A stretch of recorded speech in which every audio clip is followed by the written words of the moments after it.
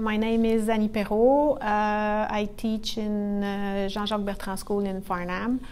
I've been teaching English for a while. I teach English core and enrich. This year, secondary 4 and 5, but technically I have taught all levels except officially secondary 2. The students' level is advanced, I would say, at 90%. Some of them still have a hard time with vocabulary because they are only immersed in English with the 2 periods that I have every week.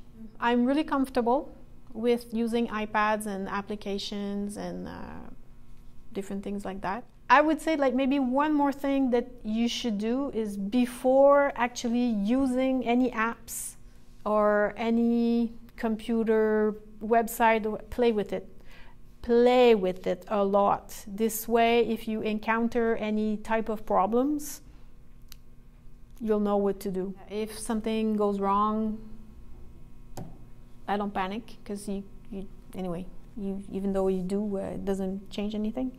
So you need periods to adjust. You always have a buffer period.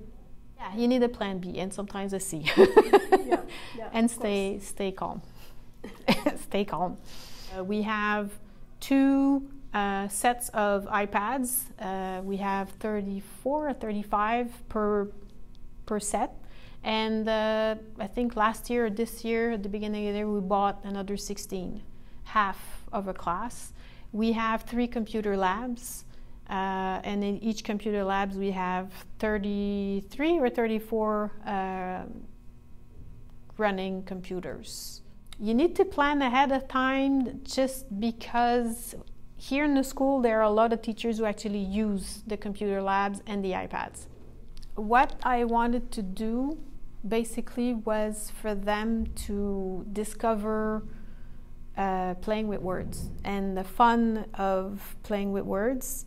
So when you write poetry, you don't have 10 lines to express your idea. You need to be specific, concise, synthesize. Poetry can be fun if you make it fun.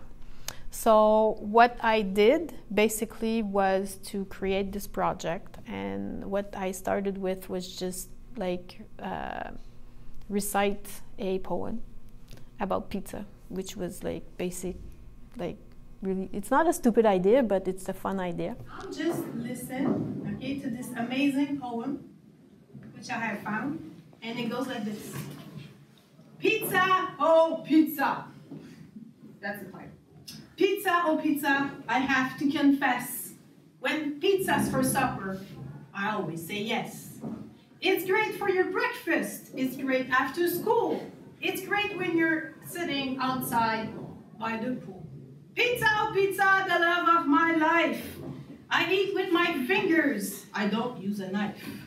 It goes on my shirt, my chin, my face. Tomato sauce dribbles all over the place. Pizza, oh pizza, the food I adore. I finish one pizza and I want more. More mushrooms, more wonderful cheese, salami and bacon and ham, if you please. Pizza, oh pizza, the food I love best. I'll order a jumbo. Please come as my guest. So come to my table, sit down on a chair. Pizza is even more fun when you can share. Wow. Now it's your turn. So you're going to have to write a poem. So I gave them the instruction. There's a document that they had to work with. Write any ideas that would pop up, like brainstorming about any ideas. And then focus their ideas. And rhyming is difficult in French or in English, because this is a French school. So I gave them iPads. They could use the iPads. And with the Rhyme Zone, it's on the internet, it's a website, they could just find the rhymes. And then using Rhyme Zone, what's fun about it is this: if you just click on the word, you have the definition or synonym or an antonym, or they know what the word means. So it's easy access, it's fast. They had fun writing it. Afterwards, when the poem is finished, what I asked them to do was to use a Spark video, or you could use a book creator, or you could just use a voice recorder, whatever. And since it's on an app, on an iPad, they can re-record if they don't like their voice, they don't like the intonation, they hear a background noise, whatever. I believe in you. I'll be that student one day, the one I know I'm capable to be. I promise, nothing will get on my way. My life of procrastinator is behind me. And they could add pictures to it. And the apps, what it does is it creates the video by itself when they're done. So they don't have to count, cut, focus, whatever. They just wrote their poem.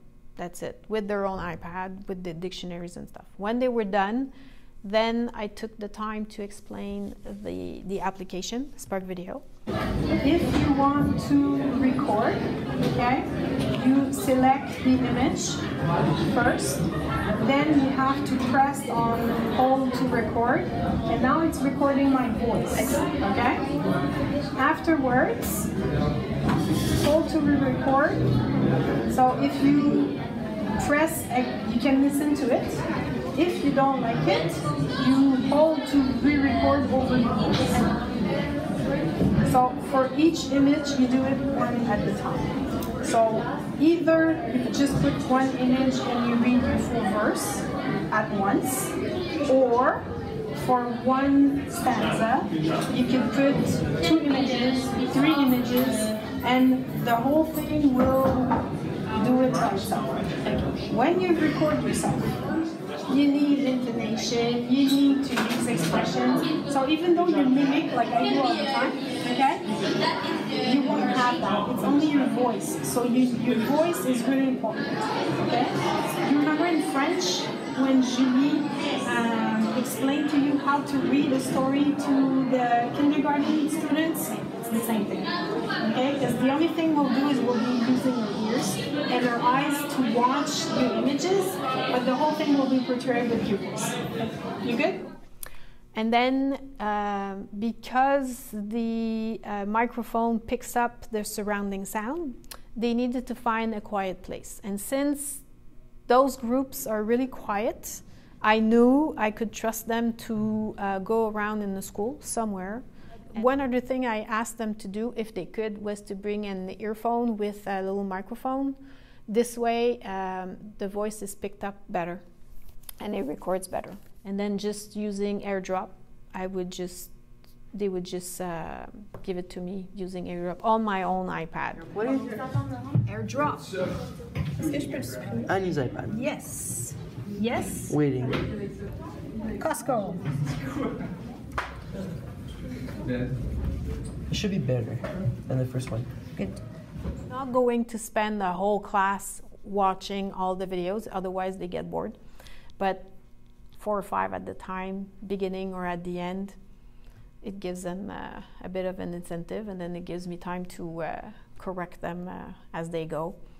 The added value of using technology, I think, they are so used to use technology in an everyday situation.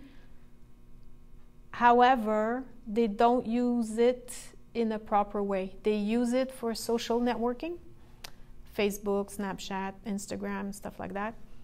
But actually, in the real world, concretely, they have no clue. They don't know how to use it. So we have, as teachers, to be able to teach them how to use it in a proper way, in a responsible way, and an intelligent way. Tonight, I saw a place in my dreams, a ground that was magic, as crazy as it seems. I dreamt of a boy saying, "Come to Neverland." We flew to an island and discussed in the sand. The boy said his friend is a fairy, told me we were now in another galaxy. He said all the children here will never grow old, amazing adventures in the stories he told. That boy, I believe, came from a book. As I read, I even found a little laughter. It's a wonderful story. Come on, take a look. Perhaps I've discovered my own happily ever after. And the next morning, as I woke up, my window was open and a shadow stood up. It flew away to the second star to the right. I hope I'll see him again when I say goodnight.